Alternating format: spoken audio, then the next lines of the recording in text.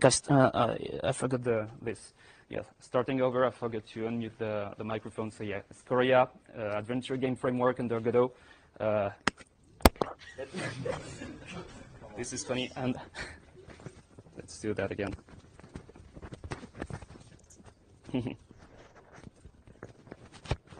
Does this work? Yeah. Okay, so starting over from scratch, this adventure game framework under Godot. So adventure games anatomy at first. I will focus on what adventure game creators actually need. What do they require in order to create their games, and what do they actually don't want when they are focusing on creating the game itself. Then I'll talk more about Escoria, introduce it a little bit more, talk about its current status, and what we can do to make it actually better, and conclude. So, what's an adventure game? Basically, a few elements that you will find in every adventure game, point-and-click adventure games, of course. Well, there were a lot of adventure games in the history, so I'll mostly focus on those you can see here. Most of the time, you will be playing an animated character, the main player, that can move around over a scene, change, go from room to room, etc. So basically walks. You can find also items, NPCs to talk with. Those NPCs are, of course, reacting to actions that you can find here on certain UIs. Sometimes on certain UIs you won't find them. Depending on the game, you will find them under the right click to change the actual action to perform on the game objects, such as talking, give up, use, give, etc. Other elements that you will find in almost every adventure games, mostly 2D, of course. Here, puzzles. Using all the items that you will be able to find in the rooms, which means, of course, having an inventory to keep all these items into your pockets, which is funny because usually your pockets are that big, and you could put a whole ship into it. Dialogues, of course, as I said, you will meet a lot of people, NPCs to talk with into the games in order to follow the whole history, which is interesting, and it's totally part of the story that you want to tell the player. And also in order to tell a story, you will need cutscenes that reward the player as he advances the story of the game. That's what the player is looking for when he advances the game. So, first of all, we are talking video games here, and it is mostly commonly accepted that video games are now kind of an artistic thing. So we are talking with we are working with artists here. What do artists actually need to work on video games like this? First of all, they need to be responsible of the lifetime of the assets they are actually creating for the game. From the beginning, from the black canvas to the sprite that will be in the actual game. They need no dependency on the programmers. They just want to draw their art, put it in the game, and don't ask any programmers, please can you program, update this sprite with the new asset I just created and update it again, which needs recompiling all the time. Boring stuff for the artist. They just wanted to be in the game and do not require anything. And of course, that's the most important thing. Since they are video game artists, their medium is the video game itself. Of course, they will draw all their assets in the dedicated softwares, such as games, such as Creator, such as Photoshop, whatever. But they will then export them and put them in the video game directly. Otherwise, it stays on their blank page, and they are PNG artists. Now, That was for the game artists. Now, what do game designers need? Those are not the same. These persons are the one who actually write the story and turn it as scripts that work that make the game work. As those scripts are processed, and as the scripts are used according to the actions of the player, make the game advance, change the game state, and all this kind of stuff. So game designers basically create their story by building rooms, using the backgrounds from the artists, and they put on these navigable areas for the to know where the player is able to walk or not. Hotspot areas. This is more some kind of UI stuff, but it can serve the story as well, since you want to be able to define these areas to be focusable, so the player can just look at them, but maybe not pick them. Just use items on them, but still not pick them, not push them, etc. Items, of course. Trigger areas. Sometimes you, in your stories, you want to be able to have the player walking in an area and trigger another event, and, for example, start a cutscene. NPCs as well.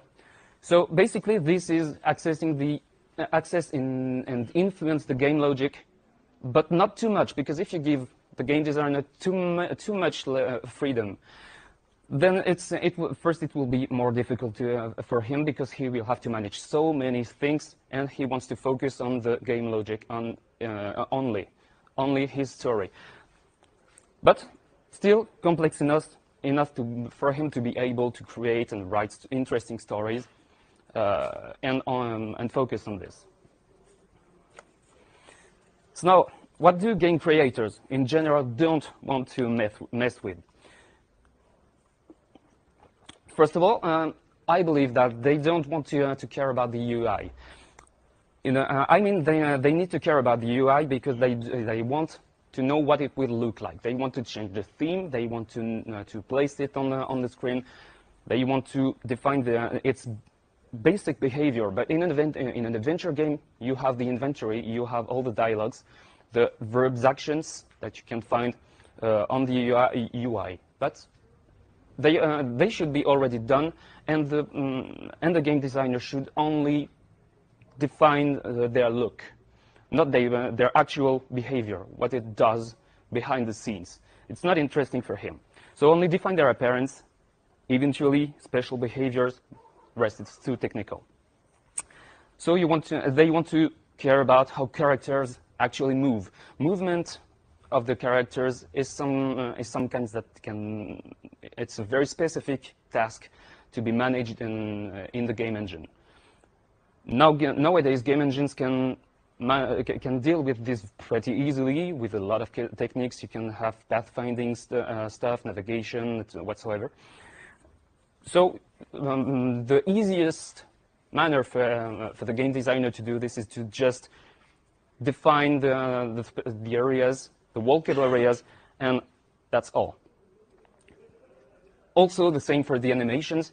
They want to define the animations and forget about them. Create them, name them, call them by scripts, of course, but don't manage the way the animations are actually started in the engine.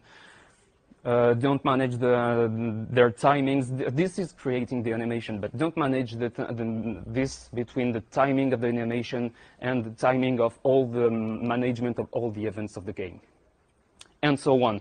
There are a lot of stuff like this. I didn't talk about sound, for example.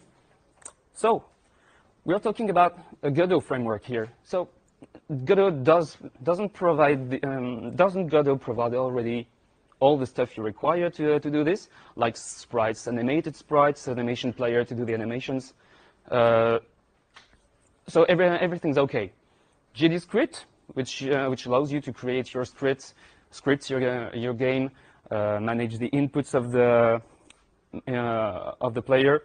Everything's fine, but it's already too low level for the creators, so we need more simplicity, and that's the purpose of Escoria.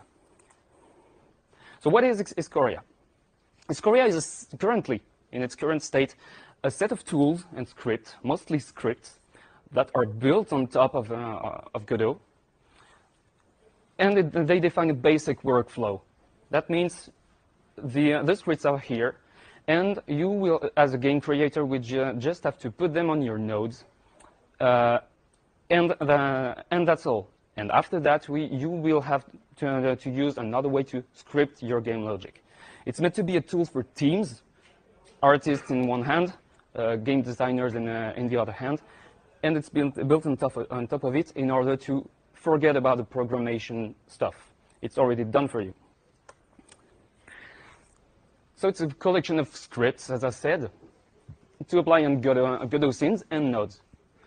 Then about the scripting part that allows you to actually make your the actions that you will see, the dialogues as well, this kind of things that you can have here. Those are the actions: look, use. This would be a script that you could put on a red bed. I put a commentary, item red bed, for example. So the action look basically makes the player to say, oh, a nice red bed, fine.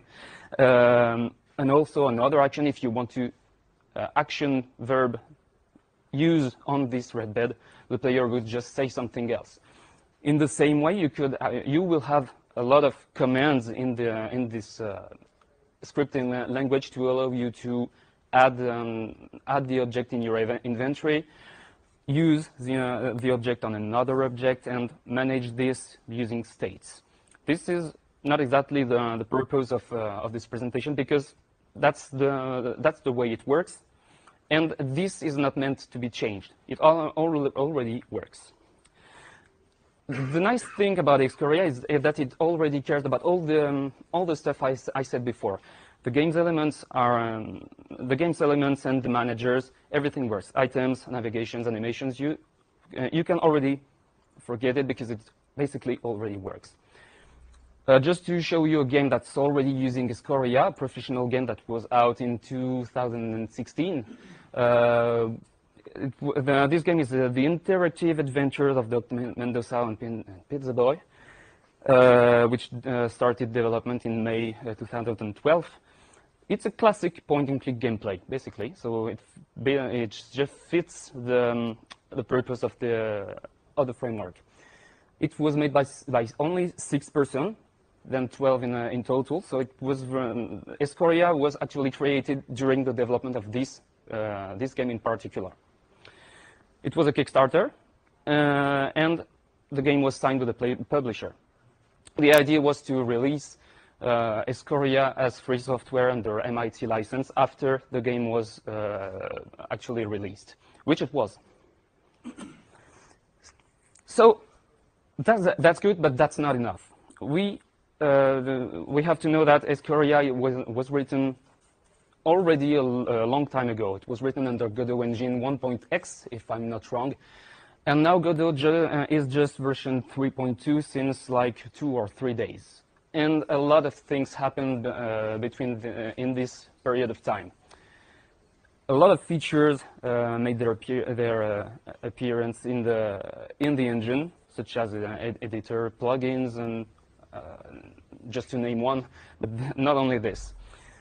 Problem is that Escoria's maintenance is not very easy, because the backend scripts that make the whole framework work are very big. It's a whole load of script, and it's not easy for someone like me who arrived after the development of this game. I wasn't the developer of neither Escoria nor Doc Mendoza game. I arrived just after. When the framework was released, and it's really difficult to dive into this base of code. Actually, you can run sound music, run animations, modify game states, but it's made of hacks almost everywhere to just tweak something, some problems that you can find because of some Godot bugs. You can have this in labels, for example. It's very difficult to use. So in my opinion, I need more flexibility. Currently, if you want to make an actual scene, this is a scene which you would call a room in another tool, for example. So basically a background with the walkable areas. You have them. Yeah, you have the background here. You have the terrain, and this terrain node is actually the walkable area. And all the other elements here are basically sprites, other game elements, the players here. Then you put everything in this way, but certain elements such as the background and the terrain are mandatory. And the fact is, those names need to be in the right order in the century. So background needs to be in first, terrain just after. They need to have this very name. This is not very flexible, so this must change in order to let the creator make the thing, all the things the way he wants it to be.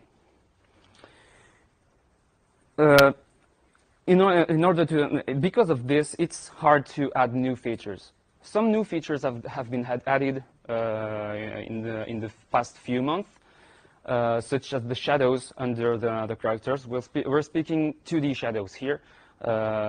You can also have lights in your backgrounds, and one of our users wanted a feature so that lights actually had an impact on the shadows under the player. Usually, shadows are just part of the sprites, and that's all. He wanted something to be more dynamic, which was difficult. So we just had to find something. But again, this is very hacky to me. So what are my goals in order to evolve Escoria in its current state? First of all, simplify the usability. It's already very easy to use, but you basically have to read the manual. And a great manual has already been written by FOSDEM Manuals, which you can find on the internet for free. It's a great example of a point-and-click game that you're able to do with it. Keep it as simple as possible and maintain in order to appeal more people to add new features, fix bugs, because there are bugs, not only Godot bugs, but also Escoria bugs. But also, of course, don't make it a new adventure game, a new adventure game studio or Visionary under Godot.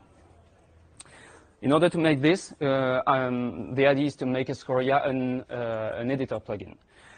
Making this will enable us to integrate Escoria directly into the editor. And also enable us to create new tools such as an Escoria scripting editor. So you will be able to write your Escoria scripts directly into Godot, which is not possible currently. And also all sorts of ideas that you can have here, for example. Also another idea I had, a custom user scripts to add new functionality without having to edit the actual Escoria source code. This is Escoria, a whole bunch of scripts in one folder named global. As you can imagine, this is a pain. So I wanted to look more like this, more homogeneous with the different folders. Basically, it's sorting all the source code, but it also means reorganize the functions into the scripts, which is a lot of works. This has impacts on the relationship between the user scene and Escoria. So basically, I need to make them a little bit more smarter and try to guess what the game creator wanted to do when he created his scene. I'm trying to go a little bit faster because I took a little too much time, but to be very simple, I only want the user nodes, the scenes that the user created, to have two tasks only: receive user inputs and emit them to Escoria. Escoria manages them, does his stuff, and gives back those nodes actual actions to perform, such as move the node, play animation on the node, and that's all. Currently, you can see some game logic yeah, you can see some game logic inside the scripts that are currently in those scripts, which is not something we want. And to finish on this, the example scenes. Currently, Escoria comes with a few example scenes which are crappy. Actually, this is the only one. I started something over, but yeah, we want definitely something different. So in order to do this, well, basically remake it from scratch. This means make multiple demo scenes showing different features of Escoria. That can be animation in the background, one scene, side scrolling, another scene. This way, if one example room is able to showcase only one feature at a time, it's easier for the users to dive into Escoria and use it. And of course, make it a little bit more beautiful, because yeah, if I see this for the first time, I'd run away. So yeah, that's the basic idea. So of course, this is a lot of work. That's a lot of work, and it has just started. I should have started this a few time ago, but yeah, life, open source, this kind of stuff. So there is no working branch yet. It will happen soon. If you already have used Escoria, if you're already using Escoria, expect some competitive breakage everywhere, because it will basically change completely. But in this time, by starting from scratch, I'm reintegrating all the existing source code, cleaning it, removing all bugs, all hacks, portion by portion, in order to have it working the exact same way as before. So it's transparent, but it will be totally changed behind the scenes. So of course, no estimated date of delivery. So for those of you who are already waiting for Godot, that's one more thing to wait for. So what you can do currently, just to finish on this, you can drop by on IRC. I'm usually idling on Godot Engine Escoria. There are some people who are idling there as well. So you can share your ideas and suggestions. This is the Escoria repository. It's on the official Godot Engine account, since it was related in a certain fashion with Godot. And if you have any idea, suggestions, you can also drop them and file an issue in there. That's it. Thanks for listening. If you have any questions.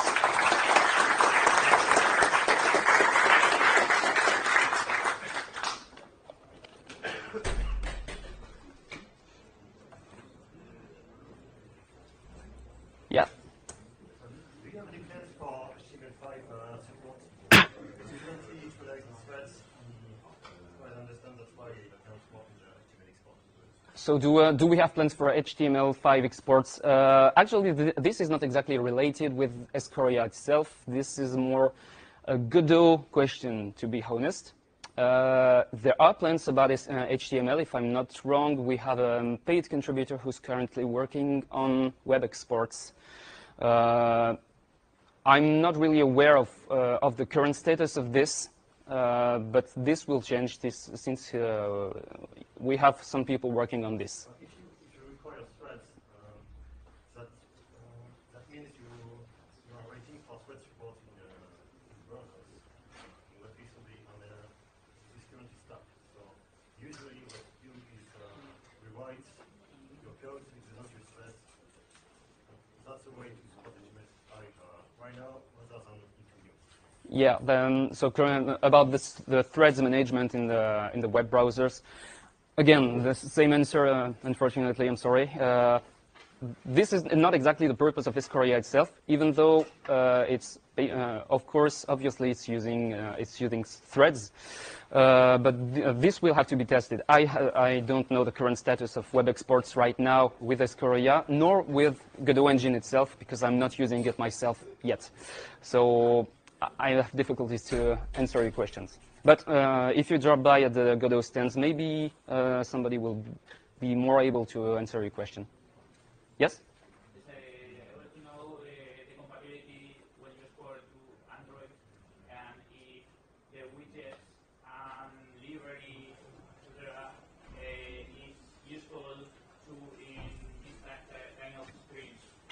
Yeah, so about the Android compatibility and all the widgets that you can use on Android applications, that's something I have in mind indeed to make it work with Android and mobile the devices as well.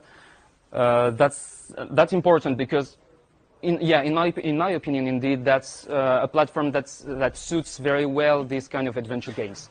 So yeah, that's something I have in mind, and I will try to work on Android exports as well to make it work, and also ease the game developer work to provide him with scenes already made for him, so that they fit for mobile platforms. Yeah. Other questions? All right. Thanks a lot.